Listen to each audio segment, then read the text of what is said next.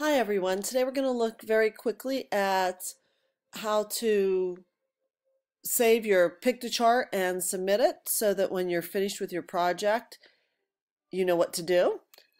Basically, when you're creating a piktochart, you kind of pick Create New, select Infographic, and pick your template.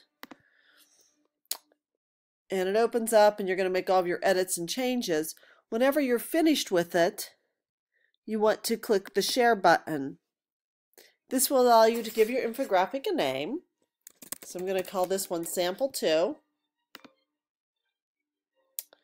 Then it will bring up a menu that says it's unpublished. In order for anyone other than yourself to see it, you have to make it public. Click OK. Now, once again, you can share this using a variety of tools. What I need you to do is to copy this URL or web address and paste that into D2L. If by chance you happen to work on it multiple times and you forget to do that, you can always go back to Preview, click Edit there,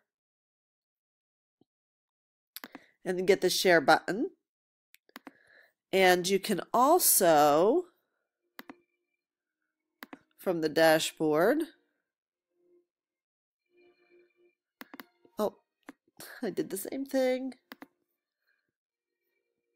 can also click Edit directly from that dashboard and go back into it that way, just by clicking the Share button. And once again, be sure you copy this address right here, which would allow me to open it on the web. Thanks much. Have a great day.